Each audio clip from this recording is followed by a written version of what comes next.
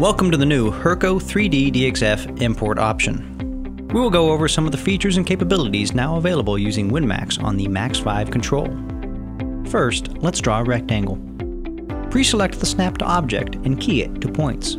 Then select the Rectangle Draw function. By moving the cursor over the Part 0 icon, it will snap right to the 0 with one corner and draw a rectangle in space. Next, go to the DXF settings and change the chamfer and fillet radius size to a 1/2 inch. On the action pane, select the chamfer, then select the two intersecting sides of the rectangle to automatically create a chamfer. Select the radius function and throw a radius on the opposite corner. The next drawing will be a simple circle. Once again, use the Snap to Object and select the point definition in order to locate on the Part 0. By selecting the circle key from the Draw menu, we can now snap to the Part 0 and begin drawing a circle concentric with the Part 0. Once the circle is created, we can modify its properties by using the single select cursor and clicking on the arc. Now basic properties of the circle can be modified, such as the X, Y, or Z center along with the radius. Just click the Apply key to accept the changes. With some of the basic drawing out of the way, let's bring in some DXF files that have been created offline. To do so, we will use the Import key, select the desired DXF file, and hit Open to load the file into WinMax. Contours can now be chained with just one click. Use the Chain Selection setting and click on the feature you want. From here, we can join the features into one unit or explode them back into multiple pieces. If you have lots of holes on your part, then filtering by radius is available. If you are unsure of the size of the feature, just click on the circle to see its position and radius.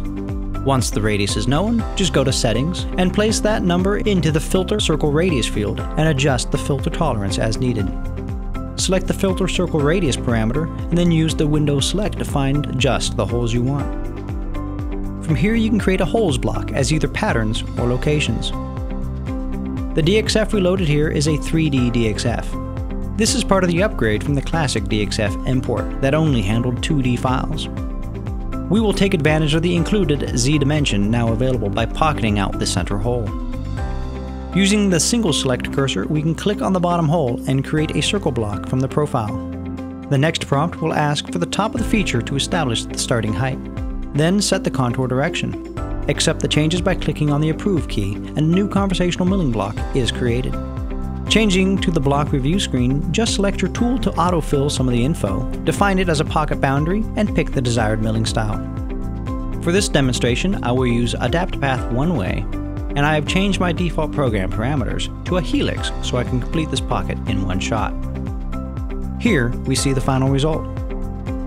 For more complex contours, the process is the same. Just select the feature to be cut, click Contour, and follow the prompts for the top of the Z and the direction of cut. WinMax will create the block, and the only thing left is to input the tool and the cut information. To get this option, please contact your local Herco distributor for more information, or go to herco.com to learn more about compatibility and price.